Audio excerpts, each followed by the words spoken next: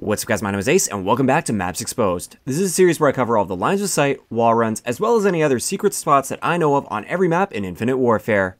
In today's episode, we're going to be covering the last of the Sabotage DLC maps, and that is Noir. Let's get into it.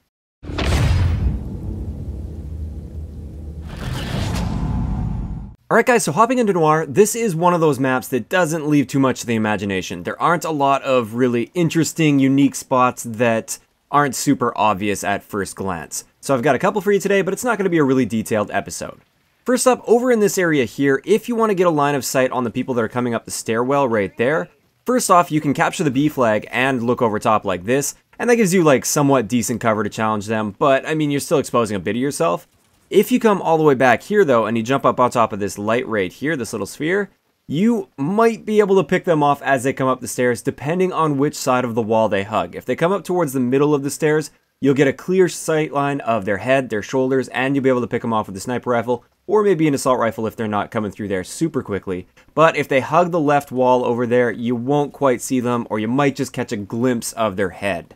But it's great for like search and destroy. If you're in a 1v1 and you think they might be down here and they're coming up this way, you might be able to pick them off. Quite a situational spot, but it does work. Now getting over to this side of the map right here, a lot of times you get guys that camp on the top of the stairs up there, and they'll lock down this whole area right here. They'll be pre-aiming all these pieces of cover, and it's kind of difficult to take them out of that spot sometimes. You could go for the wall run, but sometimes they're really good at snapping on a target. What you can do if you want to take them out, if you've gotten a ballistic weapon, you can jump up on this area right here, and then just jump up and spray right through there. It might not look like you can shoot through there, but you can, and oftentimes you'll take those guys by surprise, and they'll have no idea what hit them. Now getting back over towards the C flag here, this is another one of those spots that's really situational. You can actually look and shoot through this crack right here. If you expect enemies might be coming around there, maybe you hear their footsteps as you're coming through this area, you might be able to just fire a few shots through there and pick them off before they cross that little line of sight. And it does kind of work the other way as well. If you've got a guy that's maybe just camping on this piece of cover, which doesn't happen too often, but if it does happen and you're over in this area here and maybe you can see him on the mini-map or something, it's really easy to take him out. You can just come and shoot through this crack just like that. Now this one's pretty straightforward, but this sign right here, I don't see a lot of people using this as cover, but it offers excellent cover if you jump up on top of like the wheel area right here. You can look over top this way, and from this direction, you can look over top that way. And this also holds true with this sign over here. I don't see too many people using this when it offers excellent cover. It's a great head glitch. You can pick people off that come around this corner, or people that are up in that area there. I've seen far too many people just try and challenge people like that out in the open, and there's no need for that at all. And it does work this way as well. Now over here, fairly obvious to most, but you can wall run on the back side of this billboard as well as on the inside. I don't see too many people wall running on the outside like that, and it just offers you that little bit more cover as you go from this area to over there.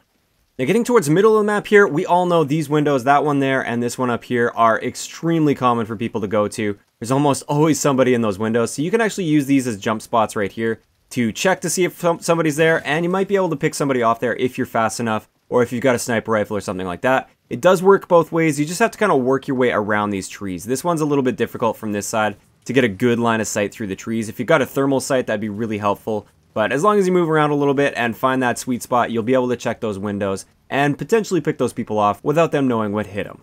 Now one last thing I wanted to point out that you can do if you're in this pharmacy area right in here, you can actually jump on top of these doorways right here. It doesn't look like you can jump on this one, but you absolutely can. And you can also jump on top of the other one over here. Very straightforward and simple. I actually got caught by a camper chilling up in that corner there, so just be aware of the people that are camping up there. And yeah, hopefully they won't take you off guard like they took me off guard that one time.